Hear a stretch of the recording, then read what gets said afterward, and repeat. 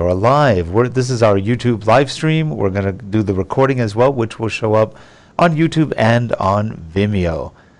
So why don't we get going? I've got with us Eric Hufnagel. He is with the Lansing Community College out in Michigan.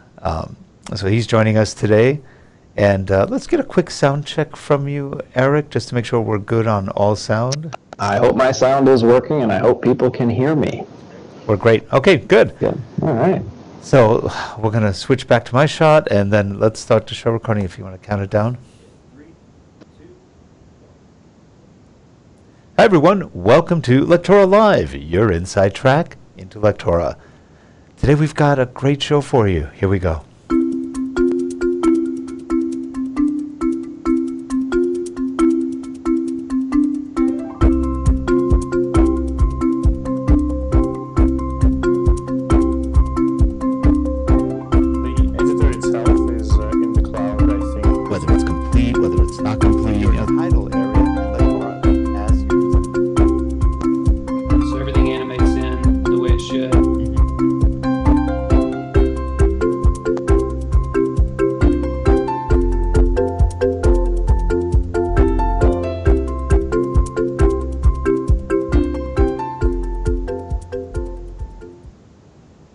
And we're back. Now that's definitely a long intro. We're going to do a test at the end soon for that because it's pretty long. We've got with us today Eric Hufnagel. He is with Lansing Community College in Michigan, and he's an instructional designer, organizational developments person.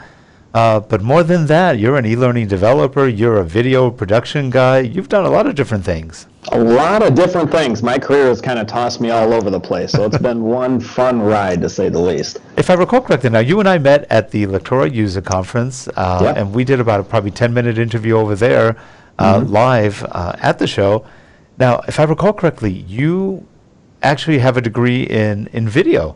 I do, yes. Yep, I went to Ferris State University, which is in a nice small town of Big Rapids, Michigan, and I got my degree in television and digital media production.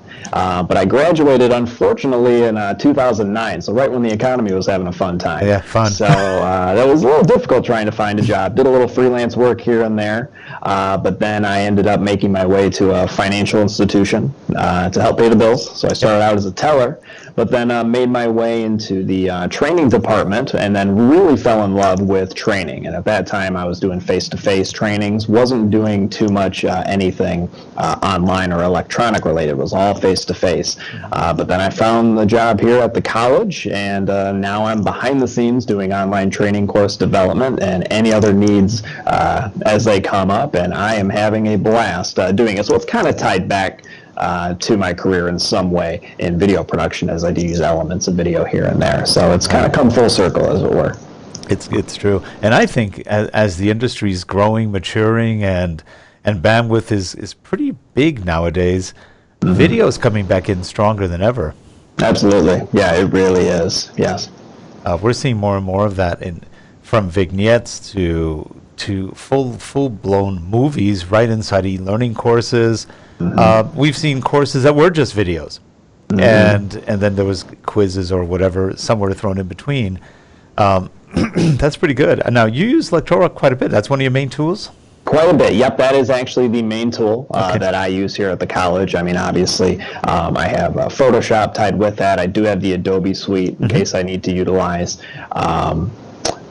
Premiere in any way, shape, or form. But having Lectora and having a simple tool like Camtasia and Snagit and all those little tools, that's absolutely fantastic and essential to have. So you can't just stick with one thing. You have to have an entire library of tools at your disposal to create a training course. Oh, that's true, and that's one thing I like about Lectora Inspire for people who don't already have a lot of the tools. And we had them all already, but it comes in so handy because, like you said, Camtasia is a pretty darn good little video tool. Oh yeah, and it's funny, as I was going to school for video production and trying to find jobs, like it kind of makes you, as a video person, it makes me a little upset that all these video editing programs are so readily available for anybody, because it almost feels like it's taking your job away, because anybody can do this editing now. But I'm not going to lie, it's an absolutely fantastic tool, and yeah, if you're an entry-level person person, it's a very quick and easy way to learn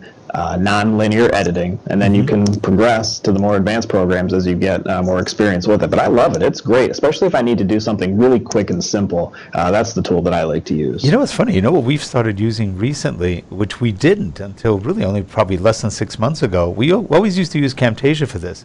Well, Snagit. And it's funny, we record a lot of the meetings we're in with clients. And what we do is we go in through Skype.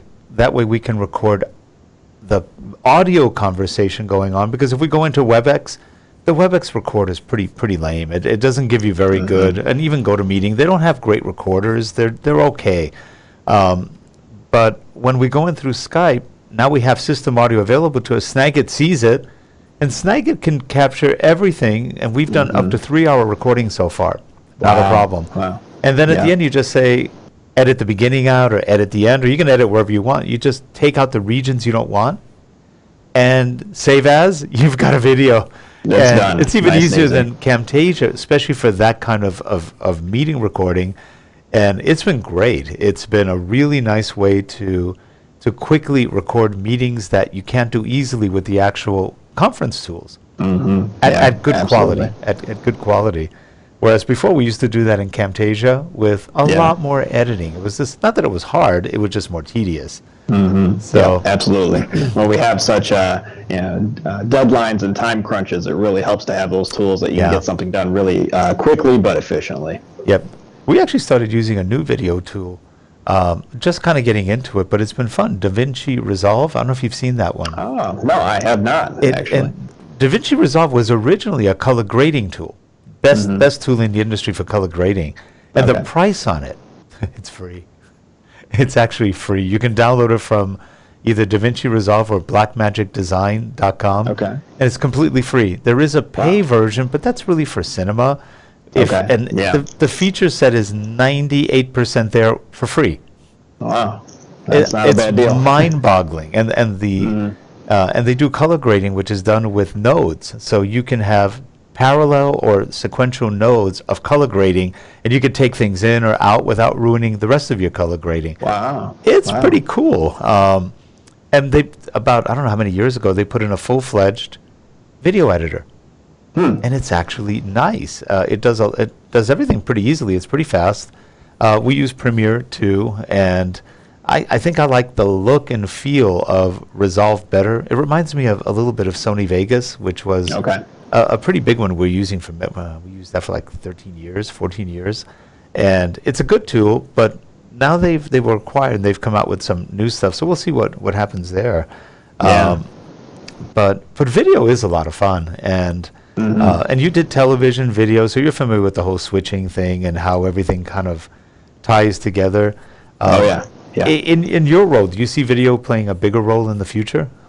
I do, and I really hope it does. We've slowly rolled out elements of video in some of our training courses. No matter what you do in developing a training, you're not, just like with movies, you're not going to please everybody. Right. So you're going to have the detractors who don't like the video, it's too distracting, or I can't hear it, or then you're going to have the people that say, I love video, please do so much more. I really do want to use more. I don't want it to replace it in any way. I think it's a good supplement. I don't think you can completely replace training with 100% video, because especially in today's day and age, especially with millennials, and I'm not gonna lie, I'm not gonna put myself in that millennial category. I just hit the crossover line for that. Attention spans are so short. If you don't have their attention in the first 10 to 15 seconds of your video, that's it, they've tuned out. So it can be a difficult process creating engaging video. So if you want to utilize it, you really have to make sure that it's engaging. So we're kind of slowly testing that out, seeing how it works. We recently had a data security training that we did last year that all employees had to do, and this was a training module purchased from another company, and everybody had to watch these 32 short videos, which ranged from 1 minute to 5 minutes max. and it was a chore. And by the end of that, I wanted nothing to do with video ever again. Well, IT videos can be really boring. Yeah, topic's kind of dry, a little dull, but just having a module with that many videos, and it really felt like a chore to get through all those. And some of the topics were really engaging and was fine. So that's kind of an extreme example. We don't ever want to go that route again. So now we're slowly just doing little supplements here and there. Maybe something as simple as an introduction from an employee of a department where the training is kind of featured. So little things like that is going to help out in the long run. So where you work, is it part of a group of community colleges, or is it one college? Nope, just one. Just one community college here in Lansing. Yep, we're the third largest in the state of Michigan. Okay. So, we're just our own community college. That's pretty good. So when you do training, you do it for internal staff, or do you also do some training to help the professors out, or in other words, to add to their content? Well, my position actually falls in the human resources department, so I'm a part of HR. So the trainings that I deal with are mostly changes in policies and procedures, any program changes, things like that. We do have a department that is dedicated for support for faculty, and they're there to help, supplement their materials that they need to have for courses and lectures and online classes. So I don't deal directly with faculty, so I'm kind of over the whole umbrella of the college. If we have to update our, Title IX training or data security, for another example, things like that. So yeah, okay, that sounds good. You were bringing up a little bit about the attention span of a lot of the younger kids and stuff like that. And that kind of brings me to gamification, which has been so overused as a buzzword. Yes. Because most e-learning games are some of the worst things you've ever seen. And they misinterpret gamification as being a game. It's really not. It's elements of game design. It could be your interface. It could be maybe a story that you weave into it. But it's really not usually a game per se. It's just things that... Have you guys ventured forth into any of that at this point? Yeah, I see it as... I think of gamification, and just that's such a weird word to me, as... interactivity. Yeah. I think it's more about the interactivity. I am an avid video gamer, so, and that's, even when I hear gamification, that really just sounds strange to me. So we do have, we've introduced elements, some activities. We have had some, Lectora has that wonderful partnership with the eLearning brothers, and they have those game templates that you can add into courses. Now, the college, before I got here, never had anything like that in any of their courses. So we had a lot of positive response from faculty and staff and student employees saying, hey, wow, it was actually kind of great to play a Jeopardy-like game instead of just reading, blank slides. But my favorite part is not utilizing the games, but the interactivity. So making each slide interactive in some way, whether it be replicating some sort of job that they're doing, replicating a website that they'll have to use, something as simple as scenarios, creating my own scenarios. I like the templates to kind of give me a baseline of where I need to start, but then I really like to go from there. So I really see it as interactivity. That's kind of the big thing. It's not just playing a Jeopardy game or a Wheel of Fortune game, or let's deliver milk around the town, which makes absolutely no sense for what, for avoiding sexual misconduct training, things like that. It doesn't really tie in that well. So, it's become a big thing, especially with mobile devices. A lot of places are really moving into the mobile world. Our courses are available to employees to take if they have tablets. They can access it that way. We're not really a very mobile community college at this point in time. Not too many people. I think we'd freak a lot of people out if we started really rolling out the, hey, you can take your trainings on your cell phone kind of a thing. I think that might... people may not know how to process that.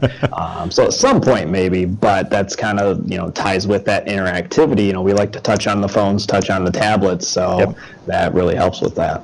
Yeah, it's interesting because a lot of people, we talk to clients every summer, we want this to be like a game. And I said, what kind of game? And they go, something like Call of Duty. And I go, what's your budget? What's your budget? And they go, well, we have like $5,000. I go, you want Call of Duty, huh? That was a multi-million-dollar game. And they're like, oh. It's really funny because a lot of people think that they're going to get a Nintendo, a PlayStation, or an Xbox kind of game. And then they realize, not for the kind of budgets that they've got. These games are really, really beautiful, drawn-out pieces. There's cinematography in motion, and it's very different. But I think that's the misconception people get when they hear gamification. Yes, they immediately think, cool, Xbox. No, not quite. Now, there are some companies that actually have done Xbox-like games for training, but they're few and far between. Right, Now, the military does a lot of that. They do tons of real-world simulations using engines like a Call of Duty or whatever else they're using that are very close to what they may encounter. And yes, they do. And believe me, I knew one company, it was a USDA branch, and they were spending, I think, $10 million for a simulator. It was a simulator game. And that's a lot of budget. That is a major game. But they were doing it because they had to really create scenarios where they had to have virtual reality, be in these games, and be able to learn how to move around in violent situations, in fires, and everything else. And they tried to not simulate the fire realistically because those things sometimes get out of hand when they do that. So it was interesting. They actually built a whole simulator for that. Yeah, it's amazing. It's amazing what they can do. And yeah, like you said, the whole budget thing. Like, there's no, you really can't get that deep of a game into your training. And and just like with videos, not everybody likes gaming. Not everybody is a gamer in some way. So that's why I like to boil it back down to interactivity as opposed to just a game itself. Because I can tell you, man, even if I had a game like Super Mario in a training course here, I can already see my email kind of blowing up with oh, what is this? How do I do this? It's almost too much of a struggle. And this is probably a generational thing as well. So it goes back to who's your audience, what's your target audience, what's your outcome here, and you got to figure out what's going to work best. And sometimes just a simple interactive slide as opposed to, like you said, Call of Duty. Sometimes that's a little bit better. Yep. Now I do think the millennials get a bad rap because I know some 60, 70-years-olds that are millennials, so it doesn't really matter. Right. Yeah. Absolutely. But I think they just get the bad rap because there's a lot of them, and so as a result, that's probably what people go, oh, well, that's kind of a general characteristic of attention or whatever else. Right. But of course, society's changed too, and people forget to put that into perspective. When I was growing up, we didn't have rampant TV. We didn't even have color TV when I was growing up. That came out later. And, so you didn't have all those distracting influences like the game. We didn't have games. We didn't have any kind of video games back then. I think, what was I? I was probably late teens when I think Pong came out. And that was a long time ago. And they weren't exactly the most stimulating games, though people got addicted to those too. Or if you went to an arcade in those days, you had the beginnings, this is my early 20s, the beginnings of some of the kind of cool interactive games that were flying games and martial art games and all that. And the artwork was nothing like it is now, but still they were pretty interesting. And you look at where we've come, my gosh, it's so real right now. And then the other thing that's tying with gamification is the idea of badges. Yes. And trophies and things like that. And a lot of people are really trying to implement that into their workplace. And we're kind of dabbling in it here and there with some, out-of-work extracurricular activities. And we may assign some badges through our LMS for things that they may complete. And that's another animal as well. And some people care. Some don't. I could care less. You can give me 40 badges, doesn't mean a thing to me. But some people love them. Some people, and I'm one of those, with me, I play video games like crazy, and when I get that little blip that pops up on the screen that I did something fun or different or cool, or I reached some level and I got that. Hearing that pop and seeing that trophy go there, I was like, oh, that's kind of cool. It Well, makes me actually, feel on the good game, inside. it's more fun, but in e-learning with the LMSs, it's not as exciting. It's like, okay, yeah, great, I just passed like, the sexual harassment course. Woohoo. Exactly. It's like, it's great in theory, but when translated to the workplace, it's Just probably not not the going to same. work out well. Now, It's not the same. There are some people who Absolutely. like it, but it's just, I think it loses a lot of the, I guess, context. Because when you are competing in a game and you're really trying to get up there and you get something, it's like, hey, I made it, cool. But when you've taken a course, I've taken 16 compliance courses. Oh, Yes. okay.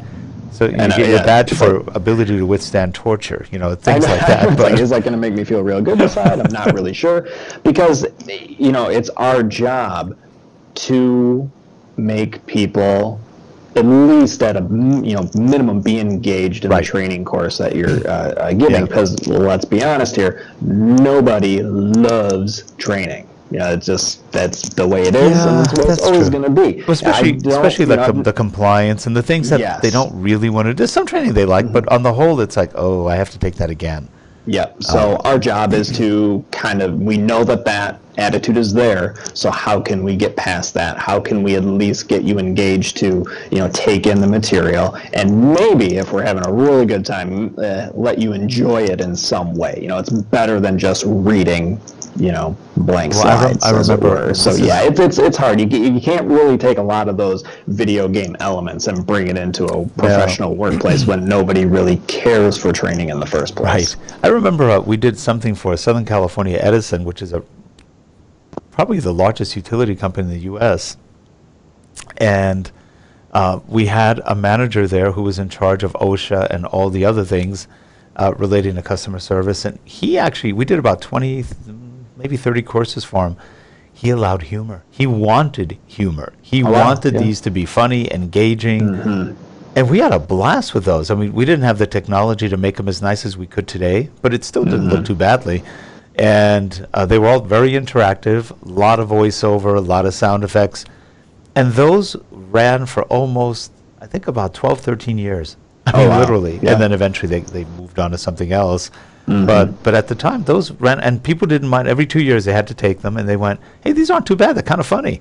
Exactly. Yep. That's a success. But that's so successful rare. training That's right the there. only person we've ever met in 21 years of doing strictly e-learning that actually wanted humor in a course. Wow. Yeah, because that's another touchy area is the humor. And sometimes I've done some courses where we've tried to insert some elements of humor, but of course you got to go through that approval process, and people have to have the final say of whether or not, I don't think that's appropriate here, or that will actually work there. So if I had my way, I'd have humor in everything. Oh, it would be funny. I got to laugh through the day. Yeah, people are too sensitive right now. Everybody's worried about everything. But it's like, you know what? And I think at the end of the day, everybody actually enjoys those courses.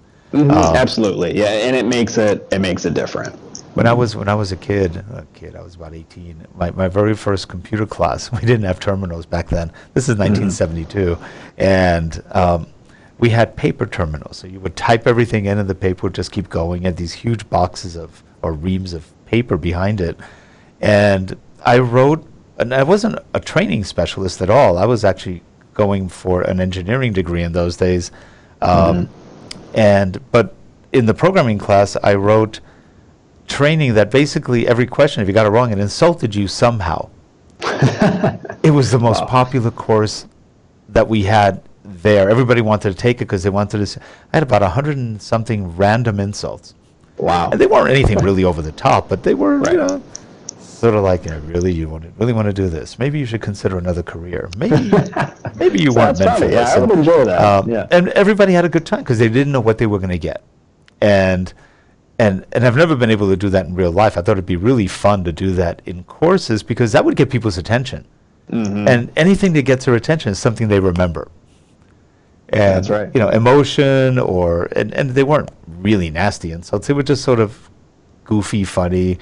But it's funny, in corporate and in government, you can't do anything because, you're going to step on somebody's toes. And that's good for them. Again, develop some thick skin. Yeah, So, you could, if you got a group of 150 people and you pleased 149, and there was that one person that didn't care for it, it's that one person that's going to make the difference, unfortunately. So that's just the way it is nowadays. We had one course that we did. It was on ergonomics, and that was running for about 10 years. And we get a call from them one day, and we had characters in it. One of them was Fred Fall Apart. He was the OSHA nightmare. Everything was broken on him, and there was a scene where we had Dr. Strain, because we're talking about repetitive stress disorders. And Dr. Strain, we wanted him to look kind of like Freud. And we found a guy who was a professor at a community college in Santa Barbara, not far from us.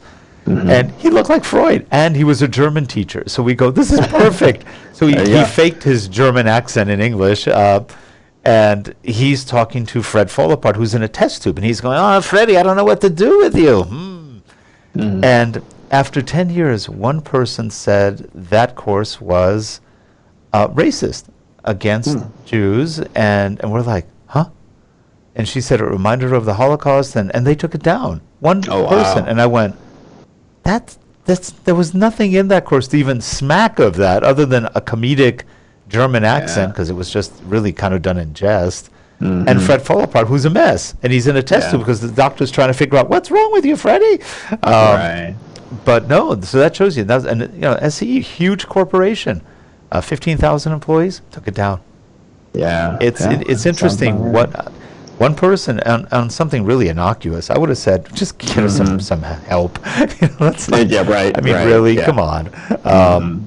But that's kind of how it is right now. I hope it changes one of these days. But absolutely, because it's insane. We can't even make fun of each other anymore in a nice way. And it just, I grew up watching Don Rickles, the comedian.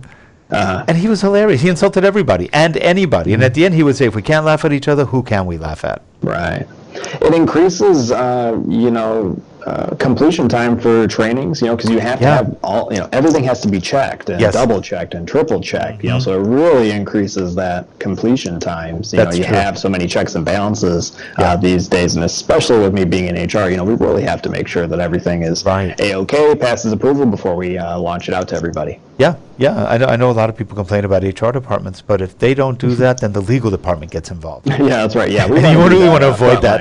Yeah, we want to take care of it first. Just don't want to go there. Have you been keeping up on the latest versions of Lectora? I have. I actually, people have always told me, whenever new updates come out or things like that, don't get it right away, wait till it comes out and they iron out all the bugs and things like that. I'm the exact opposite. I said, hey, if I want to be the one to find those bugs or help out in some way if I can. So anytime Lectora releases a patch or an update or a new version, I'm on it. I'm right on it. And I haven't had any issues in the last. Yeah, there's been very few. I haven't had any issues with it. Yeah. It's been great to get those updates and start using them right away. And sure, they do have their fair share of bugs and things, but they're going to get fixed and get worked out. So we had a weird bug when 16 came out, which had to do with just the way text was going on a screen. It was just a bug. It was a small one. We reported it, and within 3 days they issued the bug fix, and I went, wow, that was it was great. I mean, they're very responsive. That's one thing I really like about it. But we've been keeping up with the current versions, like there were 16.1 and 16. They've really just taken the product pretty far, and each time it gets a little bit further, which is just a lot of fun to work with. I like what they're doing with it and some of the things. I don't know if you're on the advisory board. I am not. No. You should be on the advisory board because you've got a diverse background that would be great for that. I'll recommend you. All right, that sounds good. And actually, if you guys are watching Lectora, guys, okay, right there, Eric Hufnagel, give him a call. Yes, because you have the personality would be great for it because you've got opinions, you know what you're looking for, and you also have the video background, which helps because I know they want to add more and more to video. So I think that would actually be very good. But being in those calls, I've been on some other advisory boards in the past. They've got a great advisory board because not only do they listen, they really have an open forum to make the product better. And that's one thing I love. Not only going to the meetings, but a year later seeing everything we talked about actually being implemented. That's a great thing. It is. Where else do you get that? Not too many places. Like I said, I've been on some other ones. I'll leave unnamed right now, but and they're pretty big vendors. And you never saw anything. You saw things maybe, and they were buggy. So this is very rewarding. So when you get into these meetings, and there's probably about 30 people maybe on the advisory board, they're really good meetings, and they honestly pay attention, which is one thing I truly love. And they've got a really diverse group of talents. So a lot of people bringing different things to the table, whether they're from colleges, universities, business, finance, wherever. And so you're seeing a good cross section of needs, and they really pay attention to that kind of stuff, which for me is great. It's nice to know that the efforts you're putting out to do this are paid in full. Absolutely. So that's one thing I really do enjoy. I'll bring you up to Laura Silver and John Blackman, and hopefully they'll send you an invite, because I think you have the kind of background that they would love. But no, I've been very happy with the new releases and the stuff that they're doing. I know they fixed a ton of stuff in the PowerPoint to Lectora. They used to have a separate product for that, and then they incorporated it, but it wasn't really looked at that much for a while. We found some bugs, fixed. Within, I think, 3 months, they were totally fixed. That's that kind of responsiveness. I really noticed the PowerPoint import updates. That's been really helpful, especially for what I do. Since that's how I receive my trainings, is they send me the blank PowerPoint, and so that makes it really easy. That's kind of my first entry into making a new course, and then having the eLearning brothers and the stock assets all in place in Lectora has saved me so much time. I love not having to go to Google anymore. Sometimes I still do, obviously, but it's so helpful to have the stock assets, the videos, the photos, all of those right there in Lectora and imported right there. That makes it great. And one thing that the eLearning brothers have done, which I really like, they've tagged everything correctly. It's easy to find stuff, because if you go to like iStock, you don't always find stuff you're looking for, and they've done a really good job. One of our IDs uses it all the time, and she just loves the fact that everything is there where she needs it. They've done a really good tagging, so that's important, because not all of the services do that. So I try to utilize photos and media from our organization first and foremost. If I can use pictures of campus, employees, students, I'm going to do as much as I can, because that helps. Because a lot of times when people see, the stock photos of corporate workplaces, they know, like, it makes it kind of dull. But when you see somebody, hey, I know that person, or hey, I walk in that building every single day, that helps with that connection. So I really like to utilize what we have first. But man, when I need to go and get those other materials that we may not have pictures or videos for, that really helps having that library. Well, also being at a college, you've got thousands of willing victims. I mean, talents. So true. So true. Because they love. I mean, you just say, hey, I need to do a photo shoot of 6 students. I'll bet you'll get at least 100 applying. Oh yeah. Yep. And that's great, because you get real people, and that's what I love. In fact, a lot of times when we're looking for local talents just to do a quick photo shoot, and we need, like, let's say, young people, we go right to the colleges. It's a good place to get young talent, and they like being on camera, a lot of them. It's not like the old days where you say, we're going to do a photo shoot, and they're like, oh, no, not a photo shoot, and they run. No, please don't. It's like, now you say photo shoot, I'm there, how much? Or do I have to get paid? Do I get paid? Do I even get paid? That's the next big question.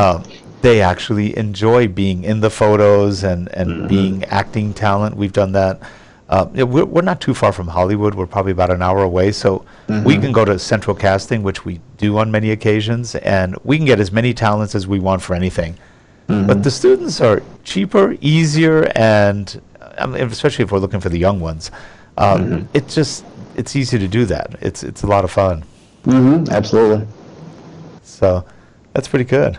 What you've been working with Lectora quite a bit. What features would you like to see in Lectora coming out in the future?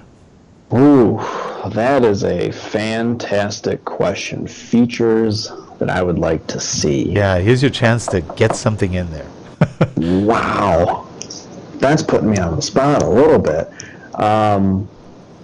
Maybe and maybe some things that I think about may already be there, and I'm just not. I just don't know about it. That's the other thing. It's like I don't ever believe that there's experts in any type of program. We're always learning. You learn something new every day when you use these programs. So even though I may be using it for 2 years, I still don't consider myself an expert. I'm still learning. I'm an intermediate or a beginner, as it were. Maybe I don't know how it would work, but like they have the connection with Snagit when you need to edit photos and whatnot. If there was a way to make that connectivity to PowerPoint, because sometimes, or excuse me, not PowerPoint, to Photoshop, geez, because sometimes you need a little more powerful graphic editor, and Snagit can only do so much. So I'd really like to see maybe a connection to PowerPoint in some way. But now that I'm thinking about it, I think that's a setting that you can change, isn't it? Well, I think you can set up what you want as a You can photo set up editor, what you want your editor to be. but I don't think it's a two-way street. Right. Yeah, that's what I mean, because like it has that, once you do that save and Snagit, it instantly, those changes are reflected. Well, now that you said that, right wouldn't it be course. great if we could bring in Photoshop layers? Mm-hmm. When you said that, yeah, that'd be cool. You could bring in a graphic with layers and then just use what you want. Mm-hmm. Yeah, that'd make it a little easier. So okay, there we go. So I was on the right track. So it took me a second. That would be pretty cool. To get there. Oof. I know Adobe sort of does that, but I'm not sure how well the connections work right now. But they do it with only their product. So that would actually be nice. And there is an API that you could use to do that. So that would be a good feature request. Yeah, it's kind of hard to think because, like you said, I mean, I can remember back to when I first started 2 years ago to where Lectora is now, and they've just made so many great improvements. It's like it's kind of hard to think right off the top of my head. Like, oh boy, what do I need now? They've already given so much. Yeah, they've added a lot. I mean, the only problems they ever really have aren't theirs. It's the browsers. Right. Yes. Yep. The browsers. Yeah. Browsers. We have a running mandate here at the college for when you take trainings, you have to use Google Chrome. I like to pretend there's no other internet browser in existence. So you find, that's Chrome's light. Is it because it's light and you don't have too much to worry about there? Yeah, and it seems to work better with our LMS that we have. Okay. So I think a lot of it is LMS driven, not really so much with Lectora itself. But after it the course leaves Lectora and goes into our LMS, that's when we start having different issues with browsers. Well, which LMS are you using? We use Cornerstone. Oh, you use Cornerstone. Okay, I know it well. Yeah, we're using that for one of our clients, and actually Cornerstone's pretty good. It's pretty easy to get content into it. Yes, the learning side has been great so far. We really haven't had any major issues with it, and we've been live with that for about the same time, 2 years. So they implemented that right when I got started, and yeah, it's been working very well. But like I said, we just Internet Explorer just as well, and of course that's going by anyhow. But we always seem to have the best results with using Chrome when launching our training courses. We don't use Chrome in here. We've used Firefox a lot, but all of our clients, mostly corporate, IE. It's torture. Oh, really? Yeah, that's the amazing and thing. That's where we run into most problems because IE's, except for Edge, the new browser, which is a WebKit browser, I still have a theory that the new Windows 10 Edge browser is really Chrome because we get Chrome error messages on it. Oh. And we're going, now wait a minute, how do you get a Chrome error message on IE, on Edge? I don't get it. Yeah, so sneaky. I suspect there may be some stuff that they've just licensed and they just branded it Edge because it sure works like Chrome sort of. It's very similar. But we use Firefox for the most part, and of course customers all IE. So far it's still IE, and some of them are allowing Chrome. So, but no, really, I've talked to John Blackman a lot, and he's the CTO at Trivantis, and he's just, because you say browsers and he cringes because it's always something stupid they're doing. They render text incorrectly, or they add a security thing which destroys everything. And we just went through one where we use Microsoft Exchange, but a lot of us use the OWA app, the Outlook web app, because it's just lighter than having to go through the whole Outlook on a desktop. And they totally disabled it for Chrome and and Firefox for about 3 months. It was frustrating, and now they finally fixed it. Wow. But it was a security thing. And who knows what they blocked, but they blocked it well. So they did a good job. it was a great job. Couldn't get Yeah. into email for 3 months. I had to go into IE to do my email, which doesn't render text well.